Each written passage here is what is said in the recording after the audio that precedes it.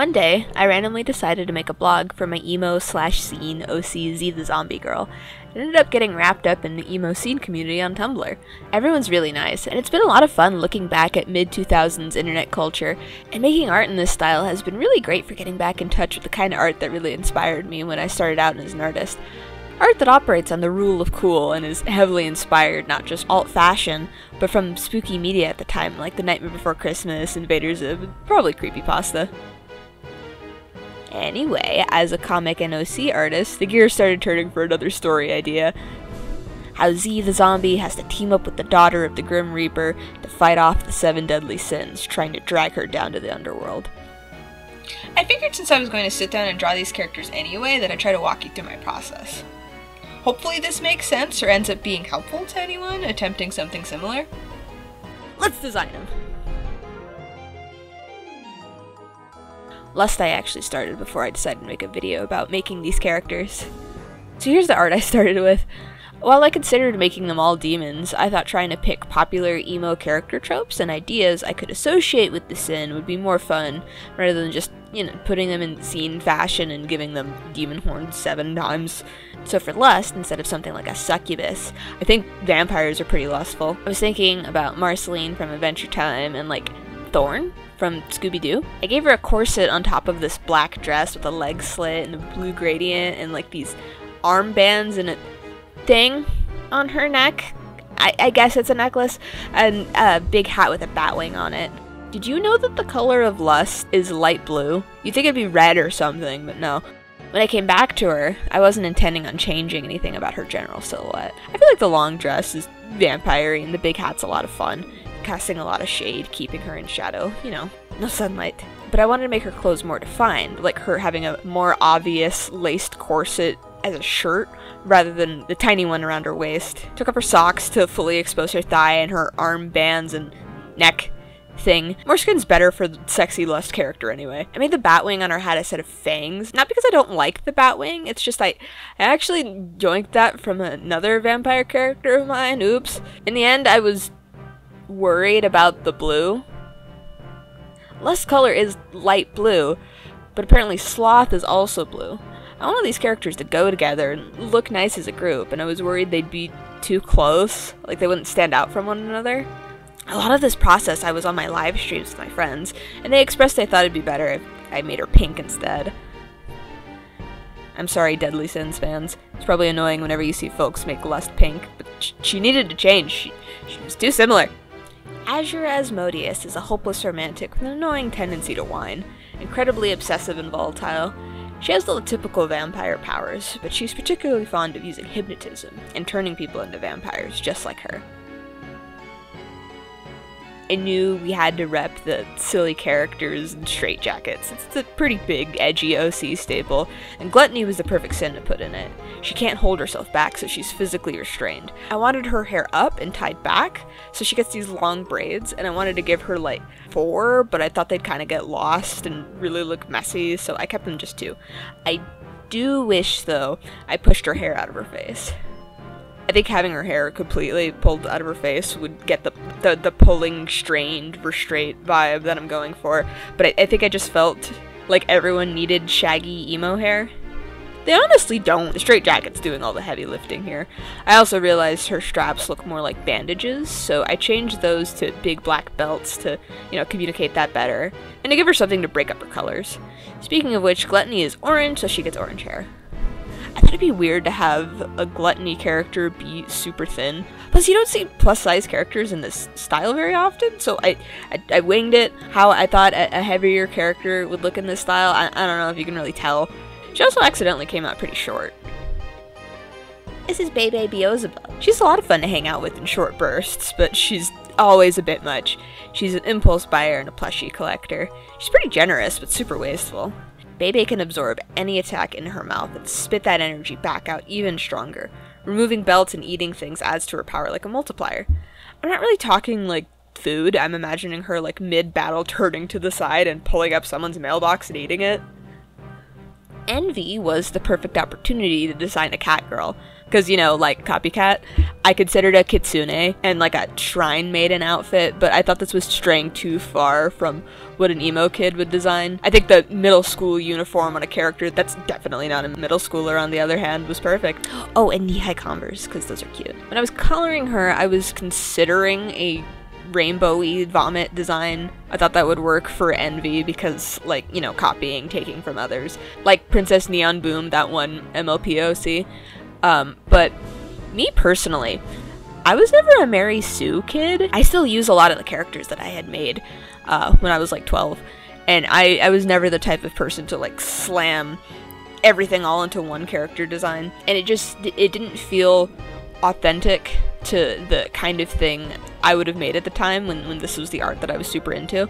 Not to mention that I wasn't planning on doing this to any other character, so it would have made her stick out like a sore thumb. But I was kind of worried about her being green, because I don't know why, but my brain went directly to Nepeta from Homestuck. She was also a green cat girl, and I was kind of worried and crashing into her with my design. But I think because I was worried about it, I veered in such a different direction that I don't think I came anywhere close to her in the end. Her name's Levi Leviathan. She's your loud, clingy friend who compliments you all the time and shows you her traced anime drawings, expecting compliments. She's pretty manipulative and seeks out people she feels are better than her. She has the power to shapeshift. While she can shapeshift into animals whenever and however much she wants, she can also shift into people. She can't copy voices, but she can sort of copy powers of the people that she transforms into. But like a physical power. Like, for example, she can copy Lust's fangs, but any sort of magical power she can't copy. Like I mentioned with Lust, I didn't really want to make demons as much as I wanted to use emo tropes to convey the sins.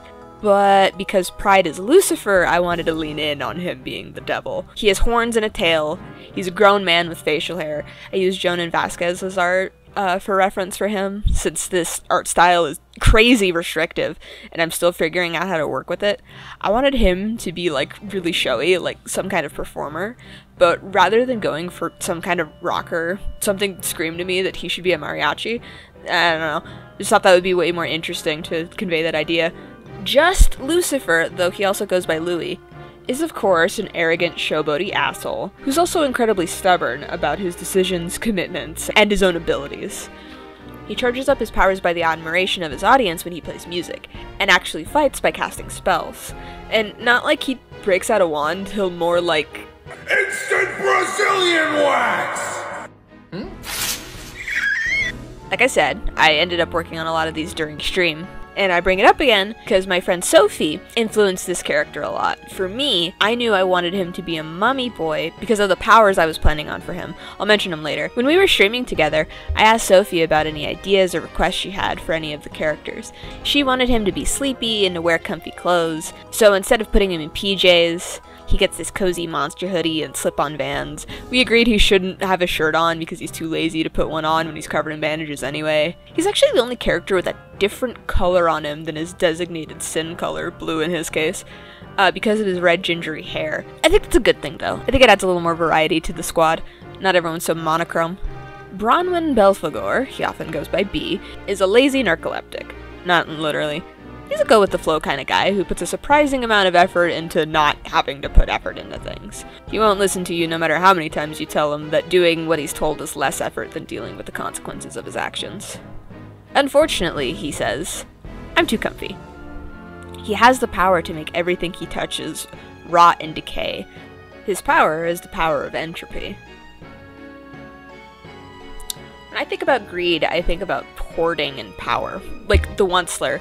So I briefly considered a Tumblr sexy man, a guy in a suit, but I couldn't, to be honest.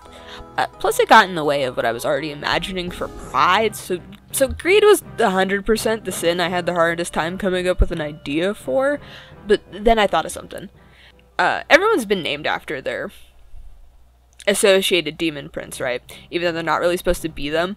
But Mammon, the sin of greed, is like associated with wolves. And you know what's super scene/emo? Wolves. So he's a wolf. This was kind of fun for me because despite having a few animal OCs, Designing just like a traditional furry was new. There was a few things I wasn't sure about, like how much clothing he should be wearing or what kind of fur pattern he should have. I looked up a lot of reference for this one. Decided to keep him pretty naked, just with some accessories. Greed's color is gold, it's actually yellow, so he's wearing gold and there. I'd say he's the most, like, straight up wearing emo fashion, which is kind of fun for Greed. I think about, like, the young alt kids that feel like posers because they can't afford to look the part.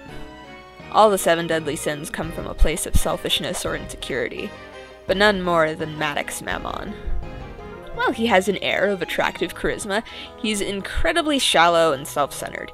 He's best friends with Gluttony because they indulge their bad habits together, but their relationship is pretty toxic. He has the power of Midas's touch, and uses it basically every day, but hates to use it offensively when he can't recover the things he's turned to gold. Wrath is the last sin I worked on, and the one that got stuck having to change things for the sake of the group picture. Character design's all about visual storytelling, using the medium of a little guy to communicate a story. And when you make a group of characters, they all work together to tell that story. Are they a team, friends, or family? Is one of the members an outsider? This is why you should make sure if the characters are meant to be in a group, they look good as a group. I was imagining this Sin Squad like friends with a common goal. A diverse group with varied powers and personalities. Just like the Sins, they're together because they're the 7 worst, all unique in their awfulness. So as I was drawing, I was keeping the other Sins and the future group picture in mind, but I had let traits I was imagining for Wrath kind of get snatched up as I was working. It's a little first come, first served, so I finally lined them all up together. So Wrath can just be whatever the group is missing. What was needed was a taller character with a bottom-heavy silhouette, darker skin, no skirt or long hair to look different from the rest of the female Sin. So talking about Wrath herself, her inspiration was Mandy from The Grim Adventures of Billy and Mandy. Look at her. She's already the embodiment of hatred and wrath. But Grim, you're already a cold, lifeless dummy. She wound up with this shaggier, spiky hairstyle, ripped jeans, big heavy boots, and a tiny top to show off her cool battle scars. And of course lots of red for anger. It's also worth mentioning that I meant for her and Envy to have more similar hairstyles. I wanted Envy to be copying her, but since I made Envy first and my plans for Wrath changed, all they have in common at this point is bangs over one of their eyes. Maybe we could make that a character thing. Maybe their hair used to match, and Wrath cut her hair specifically so she and Envy wouldn't be matching, even if it was her hairstyle first. September Satan is full of venom. Mean words, nastier thoughts. Her violence is always ruthlessly planned. It's not blind rage. It's deep, cold hatred for everyone and everything. There's a reason people think Satan is the devil. September's power is to spit venom and to harden it into blades. She can do this as many times as she wants, or into any shape or sized blade. And that's everyone. I think they came out really cute, especially as a group because they make a full rainbow. Pretty fun and varied. The only thing I really want to change in the end is Gluttony's bangs so that they're pushed back. Maybe a little more body diversity if I could figure out how to do that in this art style. Greed being a different species is really fun. Glad he could stand out and still looks like he belongs in the group. I was a little worried as I leaned away from putting them in rainbows and band tees that maybe the emo wouldn't really come across, but I think it works. We can rest assured they'll look cool as they drag the protagonist down to hell. And hopefully they'll have the chance to show off how cool they are on their own. I have lots of stories whose cast needs some TLC, or maybe I could just keep working on this story and expand this silly emo world. I'll have to figure that out as I post more to this channel. And yeah, thank you for watching. This concludes our broadcast day.